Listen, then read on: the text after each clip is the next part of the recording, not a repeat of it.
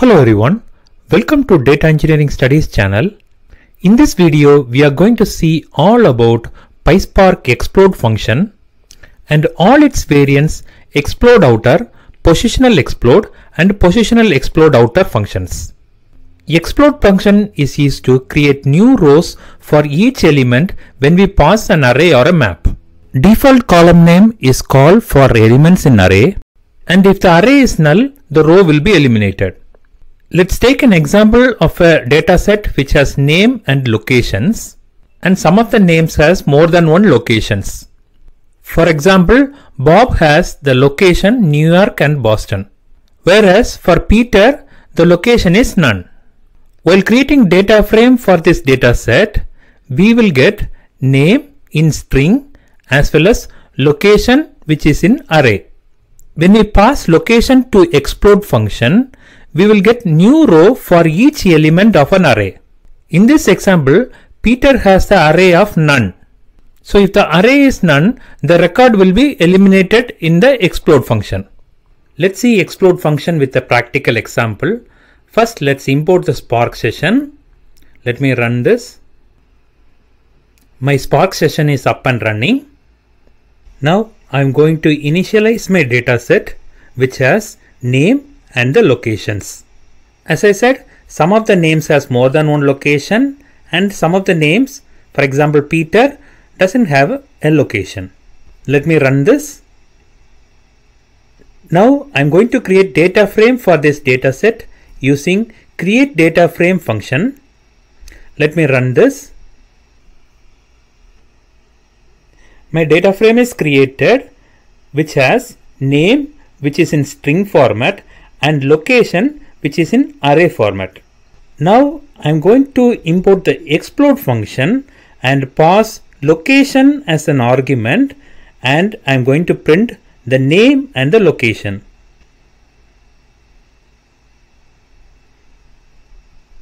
Let me run this. If you see here, a new column which is string got created, and I got new rows for each element. If a particular record has no location, that record got eliminated in the explode function. Now let's see how explode function works when we pass a map. Explode function returns a new row for each element in a given map. Default column name is key and value for elements in the map. If map is null, that row will be eliminated. Let's take an example of this data set which has the names and their favorites. The favorites are in map data type, which contains their favorite cuisine and their favorite color in key value pairs. One of the name Peter doesn't have a favorite. If you create a data frame for this data set, we will get two columns which is name and favorites. The name column is in string data type and the favorites is in map data type. When we pass the favorites to the explode function, the explode function returns new row for each element of the map. We got two new columns, key and values. Key contains the corresponding keys and the values contains the corresponding values. For Peter and Sam, the favorites are none and blank respectively, so the explode function didn't return those two records. First, let me initialize my data set which has names and their favorites which is in key value pairs. Let me run this.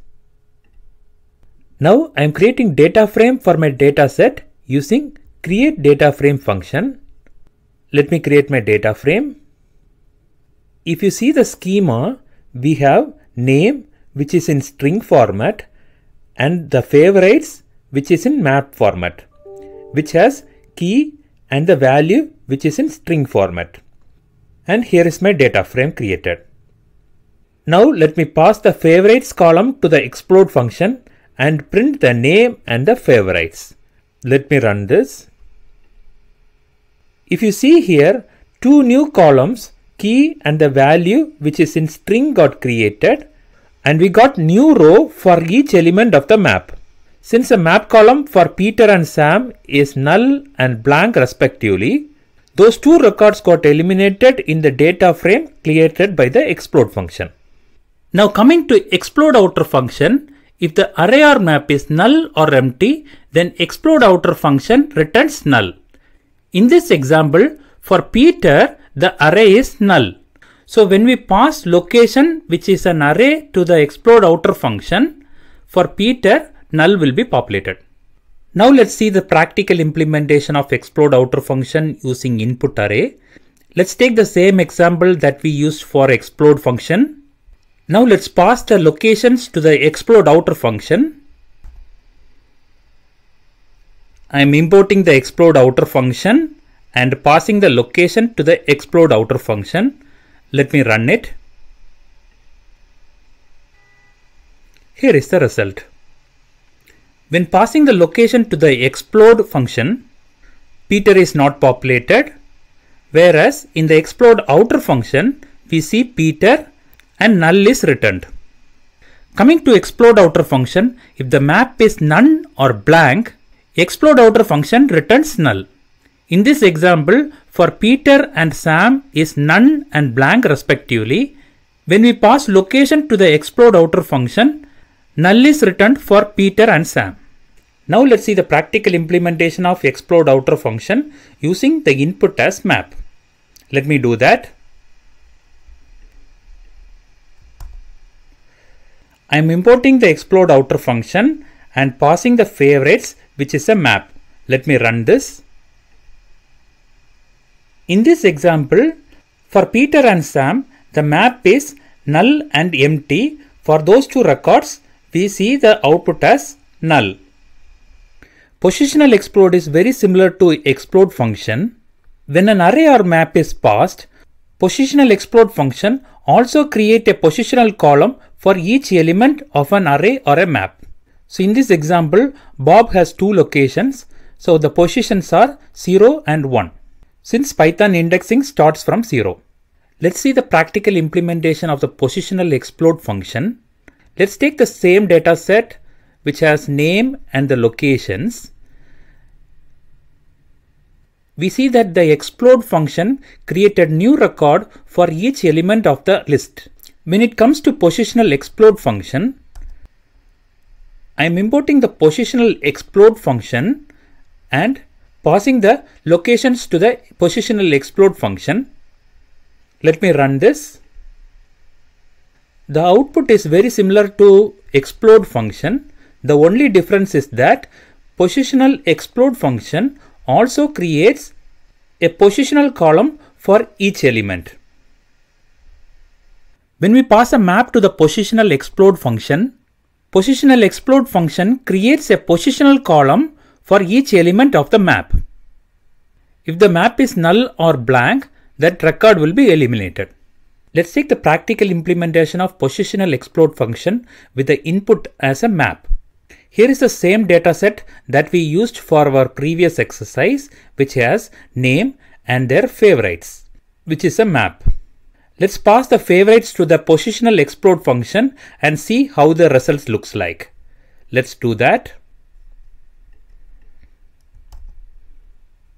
I am importing the positional explode function and passing the favorites to the positional explode function, and I am also printing the names.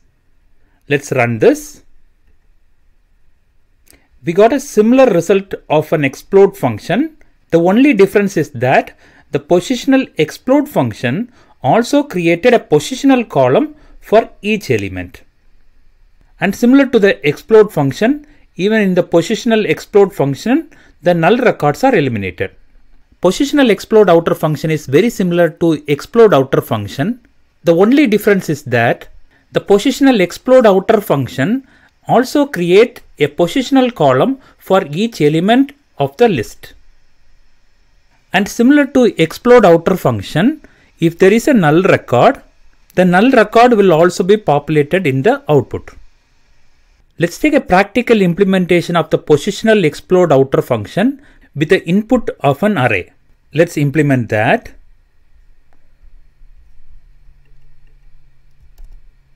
I am importing the positional explode outer function and passing the location, which is an array, to the positional explode outer function. Let me run this. We got a similar result of an explode outer function. The only difference is that positional explode outer function created a positional column for each element. In this example, Peter has an array of none. Since the array is none, the position is also populated as none. When it comes to positional explode outer function with the input as map, we get a similar result like explode outer function. The only difference is that positional explode outer function also create a positional column for each element of the map. Let's take a practical implementation of positional explode outer function with the input as a map. We are using the same dataset that we used in our previous exercises. Let me pass the favorites to the positional explode outer function. Let me do that. I am importing the positional explode outer function and passing the favorites to the positional explode function, and I am also populating the name. Let me run this. We got a similar result of an explode outer function. The only difference is that positional explode outer function also created a positional column for each element of the map. For Peter and Sam, the map is blank and null respectively. So in the positions column, null is populated for these two records. I hope this video is very useful for you and you got a fair idea of explode function and all its variants. I'll see you in the next video. Thank you.